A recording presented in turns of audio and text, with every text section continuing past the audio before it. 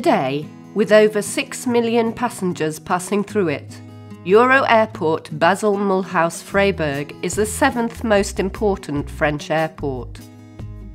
Many professions are known in the aviation field, be it that of pilot, stewardess or air traffic controller.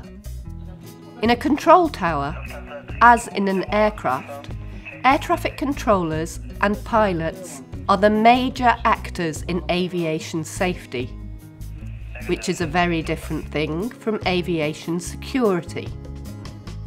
Aviation security, in fact, draws together all the measures taken against intentional malicious acts of terrorism.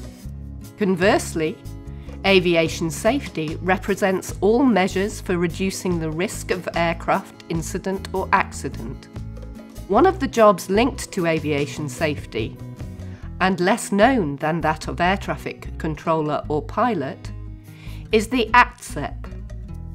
ATSEP stands for Air Traffic Safety Electronics Personnel.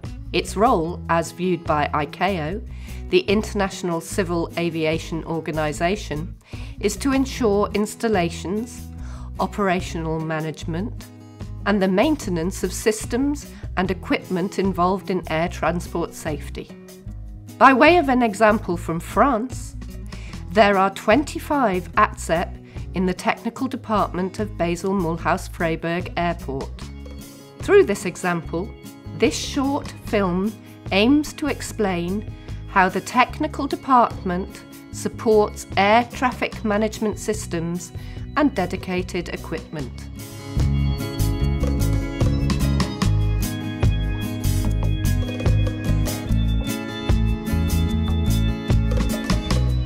In an airport, the Civil Aviation Administration generally is governed by direct state administration or by a company reporting to the ministry responsible for civil aviation. This administration is generally divided into several distinct parts. The first one, the Executive Office, is solely dedicated to administrative functions. It is responsible for governance, strategy, human resources, financial, business, legal and medical affairs. This department may also include other entities, such as an airport engineering department, an information service department, the airport service charges department, which collects landing fees. The second part is the CAA, the Civil Aviation Authority. It is responsible for the supervision of airlines, airports, aircraft manufacturers, air navigation, safety, passenger rights, labour law, and international relations. Then there is the NSA, National Supervisory, responsible in particular for the certification of personnel and oversight activities in the aviation safety framework. This service acts as a supervisory authority. Finally, there is the ANSP, for Air Navigation Service Provider. It is responsible for providing all air traffic management services. It operates under the supervision of the NSA. An ANSP might be divided into several entities, such as a technical engineering department, which develops, outsources, installs, deploys and ensures appropriate functioning of all technical means for air navigation. An operations department, which coordinates under its authority en route control centres ACC and airports, who together are in charge of the en route, approach and aerodrome phases. The operations department may also include one or more centralised or offshore supervision centres, managing real-time availability of communication, navigation, surveillance, and aeronautical data processing services, and an Aeronautical Information Service, or AIS, for the use of pilots and air traffic controllers. An airport is part of an ANSP, as in the case of Euroairport Basel Mulhouse, answering to the Direction des Services de la Navigation Aérienne in France, or, as in Frankfurt Airport, answering to the DFS in Germany, or, as in Gatwick Airport in England, answering to NATS. In an airport, there are two essential departments dedicated to operational air traffic management: the Air Traffic Control Department and the Technical Department. The Air Traffic Control Department, with its air traffic controllers, is in charge of all phases of departure and arrival of aircraft. The Technical Department is responsible for all systems and equipment relevant to safety. These systems and equipment provide communication services, navigation services, surveillance services, and aeronautical data management services. 25 ATSEP are employed in the Technical Department of Euroairport, compared with over 100 at Charles de Gaulle Airport, close to Paris, or Heathrow at London. Their activities are as follows: the management of surveillance systems, such as radar, and management data processing systems, such as computers, and displays which provide information to air traffic controllers. Management of nav aids, or telecommunication systems. Training, engineering, management of safety, quality, and the service availability. The technical division of Basel Mulhouse is called the Local Maintenance Department. It is concerned only with local ground-based equipment and some cases in the surrounding area. System monitoring and control is carried out 7 days a week by 2 certified ATSEP, one specialised in surveillance and ATM systems, and the other one in nav aids and communication. Activities installation and non-operational maintenance are provided 5 days a week from 8 AM to 5 PM. Let's turn now to a more detailed explanation of equipment managed by the Technical Department. Let's begin with the system used for air-ground communication between air traffic controllers and pilots. Radio equipment is part of the main systems of aviation safety, and it must always be available. On this diagram, you can see the radio system at Basel Mulhouse Centre, a local radio system which allows the flow of communication to be managed and routed to the correct controller. Above, we can see the operated radio stations, which are represented by a microphone and a speaker. They are located in the control tower or in the approach room and are used by controllers, allowing them to communicate with pilots in aircraft. When the controller presses the button "Push to talk" on the microphone, the local radio communication system reroutes the voice to a collocated transmission reception unit, which is usually located on the airport. Then, a transmitter broadcasts the communication on the frequency selected by the air traffic controller. This unit is used for both transmitting and receiving communications from and to aircraft. An airport may also guide aircraft located in the area of an adjacent airport, Dijon Airport in our case. Communications are routed from the local radio communication system to a remote antenna located near this airport. This routing can be operated by a telecom company. Technical departments of airports do not generally maintain these networks, which is managed by private companies. Being the most important system of aviation safety, the radio communication system of an airport contains one or more collocated transmission reception units. One of them is called backup and is located on the airport and sometimes on the control tower's roof. Another one might be located on a remote site. This is the case with the Grand Ballon site. It can also play the role of backup for one or more airports or en route control centres. Routing communications can also be managed by the ANSP's network or by a private telecom provider. The notion of double or triple backup systems is called redundancy. This is an essential factor in aviation safety and is applied to all implemented systems. Let's go on to equipment used for ground-ground voice communication between air traffic controllers in airports and en route control centres.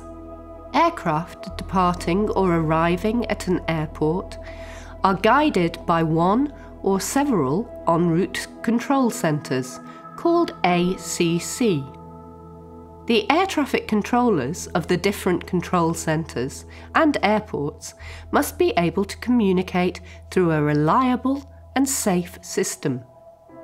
As previously explained for radio communication systems, the phone system works on a similar principle. It manages the flow of communication. Above, we can see several phones located in the control tower or in the approach room, connected to a local telecommunications system. The local telecommunications system then connects the communication to a switchboard, which is connected to a dedicated telecommunication network managed by the ANSP or a private telecom provider or an IP network. Finally, at the output of this network, the call reaches its correct destination. As for radio communication, calls can be outgoing or incoming. The technical division is also responsible for equipment used for surveillance and allowing ATCO to guide aircraft in space and avoid mid-air collisions. The air traffic controller can monitor any aircraft in the area of control of the airport through a surveillance display called Surveillance HMI. Behind this interface, software allows for the combining of plots from different multiple sensors, such as radars or ADS-B receivers. It allows to be combined several radar sensors in order to enhance accuracy and reliability. This software is called SDS, or Surveillance Data Processing System. Now we will detail the kinds of radars used by an airport. First of all, we might see a primary surveillance radar, PSR. This kind of radar is able to detect any aircraft by the reflection of a microwave against the fuselage, wings, engine or tail. Actually, it can detect any ferric structure flying within range of 80 nautical miles. Also, there may be one or several remote secondary radars or ADS-B equipment, which are not necessarily managed by the technical division, but by other services in the ANSP. These systems detect and locate all aircraft equipped with a transponder via a communication protocol. Included in the SDPS is a set of safety net software, which reports through information displayed to air traffic controllers, such as the short-term conflict alert, which is a proximity between two aircraft, the minimum safety altitude warning, which is the proximity with the ground, and the area prohibited warning, which is the proximity with a prohibited zone, such as a military area. An airport may also have ground radar, an SMR or surface movement radar, which is not necessarily coupled with other radar sensors. This radar has a specific screen use. As the primary surveillance radar, it detects any iron structure on the airport, such as cars, trucks, and of course aircraft. Turning now to NavAids systems used for guiding aircraft in the various phases of flight. First, there is the ILS instrument. ILS is the Instrument Landing System, which offers the pilot a guide during landing phases. An airport may have 2 ILS on a runway, one at each end, allowing its use from either direction depending on the prevailing wind. ILS actually allows aircraft to be fully guided into the runway for landing. It is made up of a set of 3 instruments: the glide path, a localizer, and the DME. The glide slope allows the aircraft to be guided on a descent angle relative to the horizontal. The localizer is in charge of giving the aircraft the offsets in comparison to the centerline of the runway. DME, for Distance Measure Equipment, is a system for determining the distance between the aircraft and the ground station. The principle is simple. The DME measures the time taken to send a pulse signal back and forth between the aircraft and the DME. Localizer, glide slope, and DME information are displayed in the cockpit for the pilot. There is also the VOR DME. VOR DME are a couple of instruments located in the same shelter. They are used as a navigation system by the pilots. VOR, for VHF omnidirectional range, is a system for determining a magnetic bearing that corresponds to the angle of a ray relative to the magnetic north. This information is then used to know the radial on which the aircraft is fixed. More generally, VOR gives information allowing pilots to follow any route passing through the beacon. It may also be coupled with a DME as shown above, to give the distance from the beacon. In the same way, the information of the VOR and DME are displayed in the cockpit. Now let's go on to the system which manages flight plans. When a pilot wants to make a flight, he submits a flight plan using a dedicated interface, which specifies the airport departure and arrival, the type of aircraft, the transit beacons with their associated times, and any other information which characterises the flight. A computer, called FDPS, for Flight Data Processing System, will compute the flight, taking into account the pilot's requests and all other flight information. This system, generally centralised, will send all flight information to the various en route control centres and airports potentially concerned. In our example, information arrives at Basel Mulhouse Airport on an ATM data management system. Then this system transmits data in real time to the appropriate controller in the tower or the IFR room, depending on the phase of flight. The information is presented to the controller either on a screen or on a small sheet of paper called a strip. The technical division is also responsible for networks. All equipment at Basel platform is interconnected by a network called LAN, or the Local Area Network. This safety and security network allows all systems to exchange operational data. Similarly, to exchange the same kind of data between all ATM services in France and foreign countries, another type of network called WAN, for Wide Area Network, is maintained by the technical service of the ANSP or by a telecommunications operator. Now let's move on to energy facilities. As you have seen throughout the presentation, all the systems and equipment are very important for safety during flying activities. The energy used to power them is also very important to aviation safety.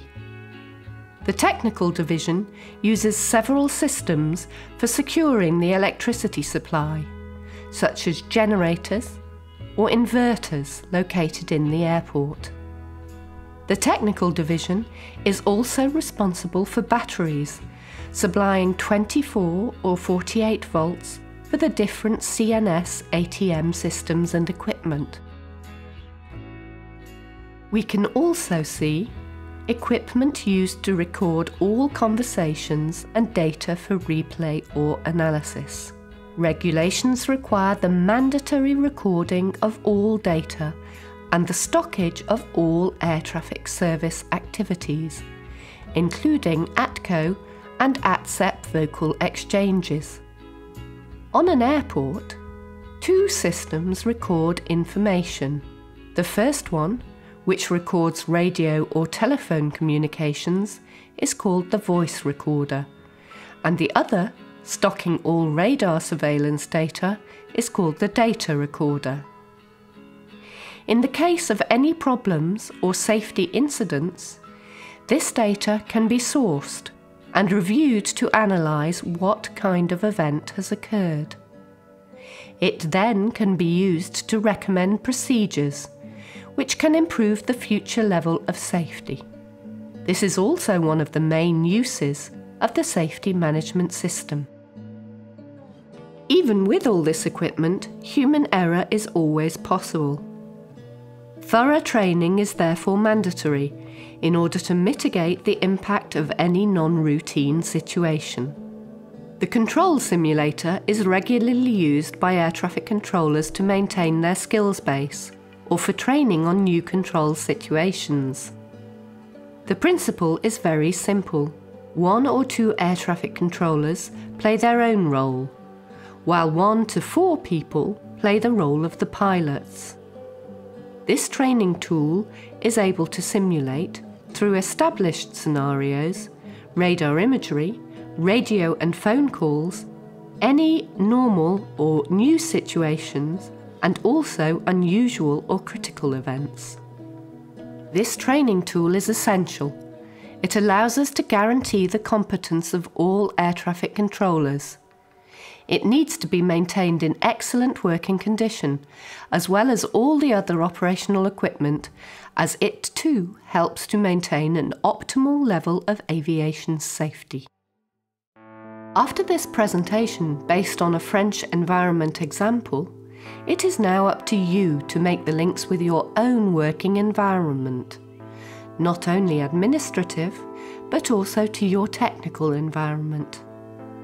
I encourage you to list and describe the different services in the ANSP you depend on. How about also listing the various systems and equipment, both CNS and ATM, managed by the technical services you depend on? And finally, how can you now see your own position within this environment of security and quality of human and technical interface?